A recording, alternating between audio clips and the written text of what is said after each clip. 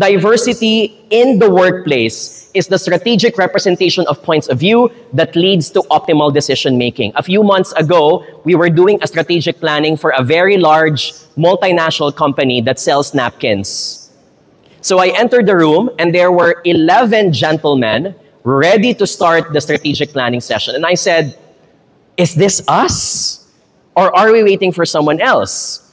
And then they said, yes, it's just us. It's going to be 12 gentlemen doing a strategic planning for the #1 sanitary napkin in the Philippines. And I said, you're doing good, but I think you can do greater if one of our teammates in this room even uses a napkin or knows how painful it is to have dysmenorrhea every month.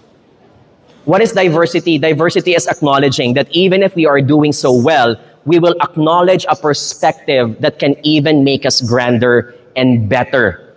And sometimes you need interventions for that to happen.